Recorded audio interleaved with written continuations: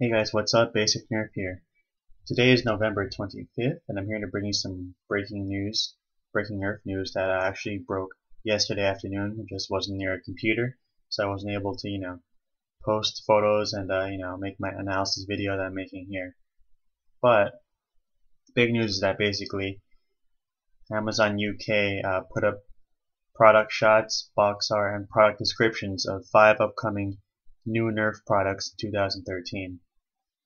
The first one here, as you can see, is the Vortex Diatron, firing 2 discs at once.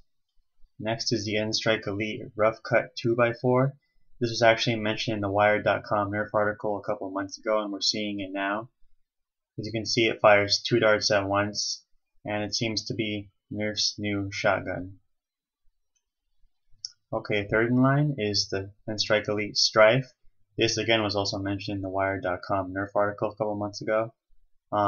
This is a semi-automatic clip-firing blaster, and I'll go into more details on this later, on actually why you should be excited for this blaster.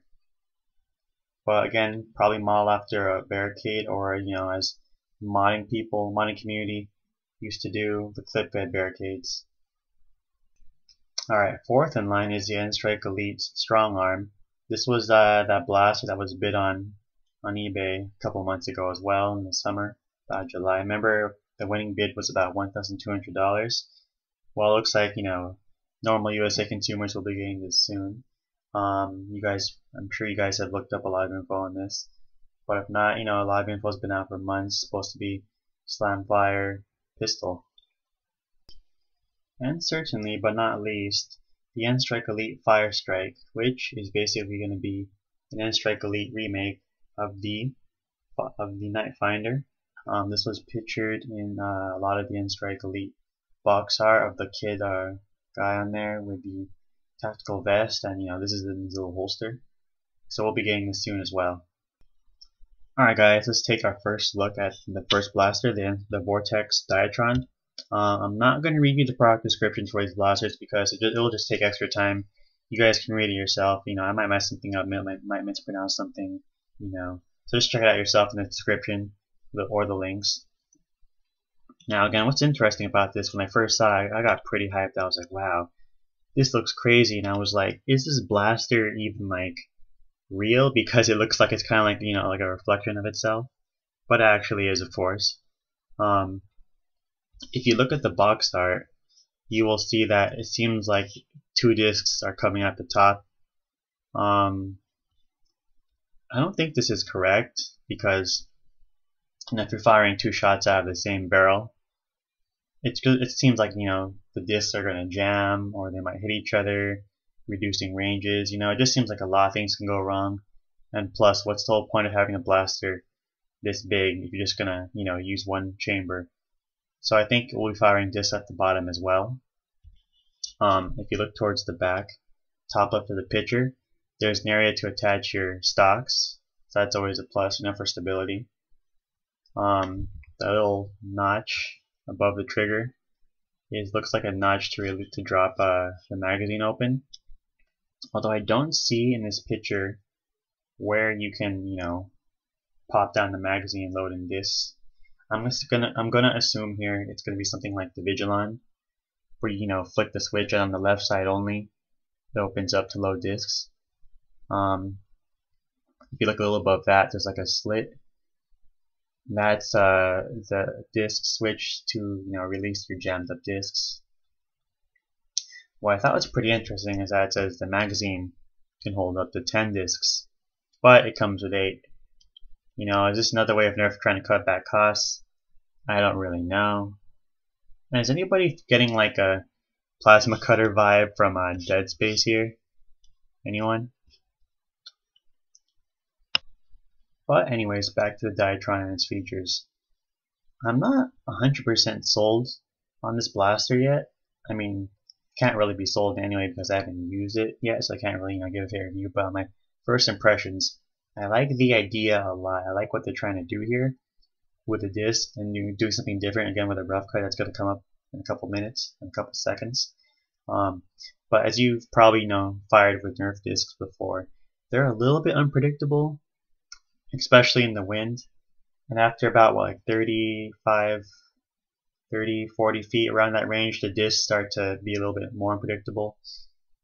And so if you're firing two at once, it's double the factors, double the unpredictability, and it's just going to be, kind of weird, in my opinion, to use at first. I'm sure Nerf's got some, engineering there done to, to work around this. But if we're just, playing like it's going to be a normal Nerf disc shooter, it might not be the best to use in battle, But I guess two shots are better than one. Alright, on to the next blaster, the N-Strike Elite Rough Cut 2x4. That seems like a lot of syllables to say, so I'm just going to call it the Rough Cut for now. Just looking at the blaster really quick, it seems like it'll be a pretty solid Nerf shotgun. The priming handle there seems, pretty big. I know some people complain about, oh, this blaster is too small for me, or, the handle's too small.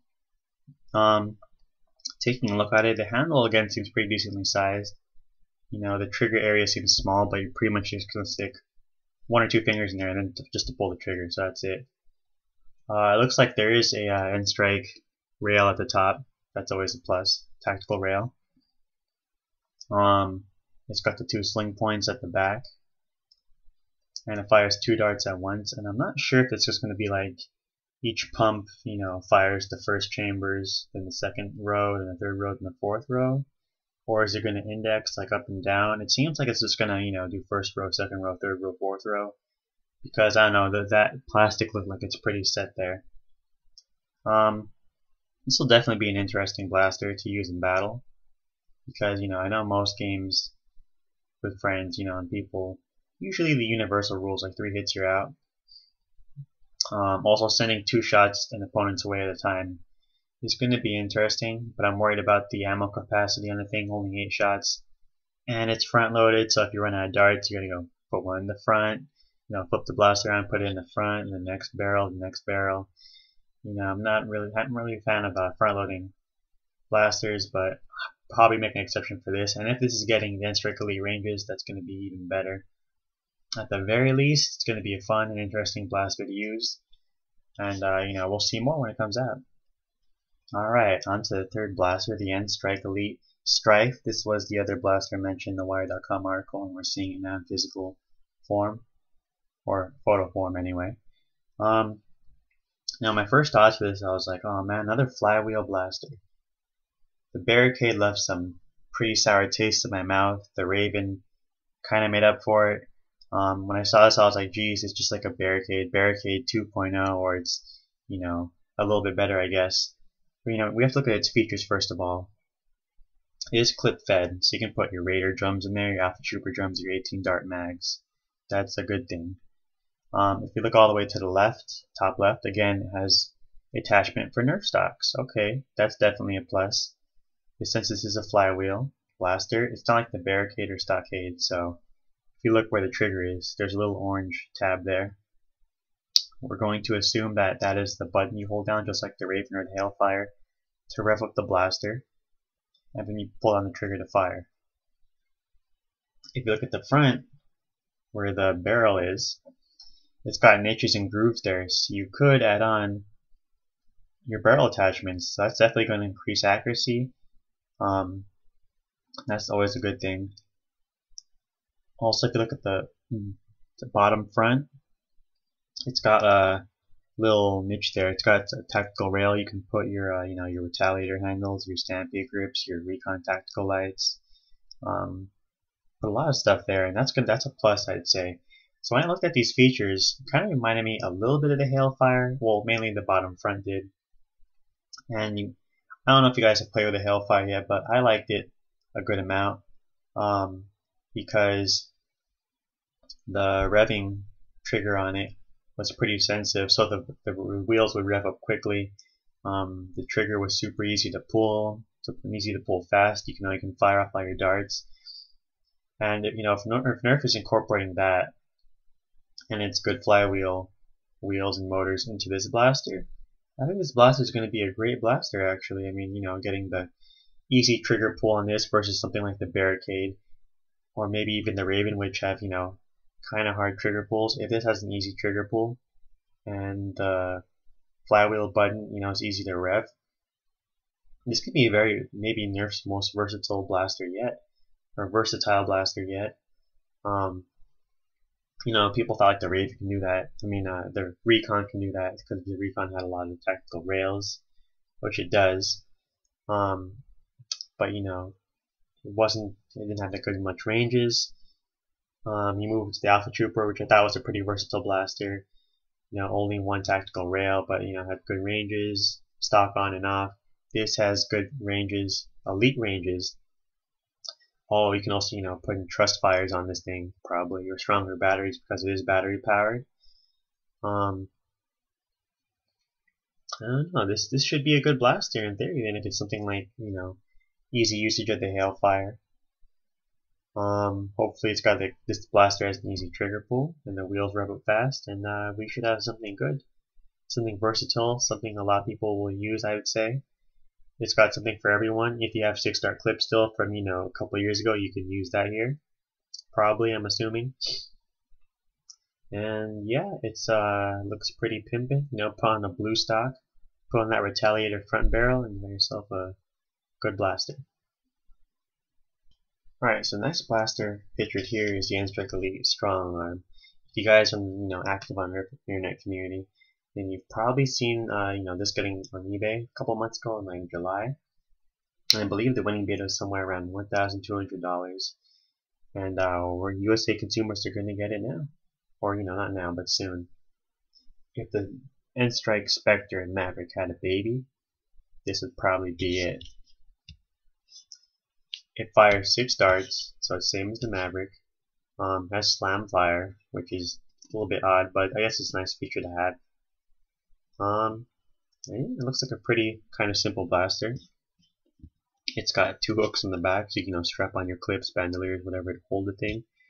Remember there was a rail attachment, tactical rail attachment on the Maverick on the slide. Now they moved it forward in the front on the shell itself. The product description says the barrels pop out easily to load the darts, just like the Spectre / you know, Maverick modded thing. You know, it seems like a solid blaster. 6 shots, slam fire. I mean, I wouldn't be slam firing only 6 darts, but you know, it's probably gonna get elite range as well. That's definitely gonna be a plus. So I could say this would be very solid sidearm. We're probably gonna have to say goodbye to the Maverick though when this comes out, you know, because it's better than the Maverick in pretty much all sorts of ways. So why would keep the Maverick around? I don't know, but you can't really say too much about this because it's not out yet, and because it's just simple, doesn't have, you know, too many features for a Nerf blaster.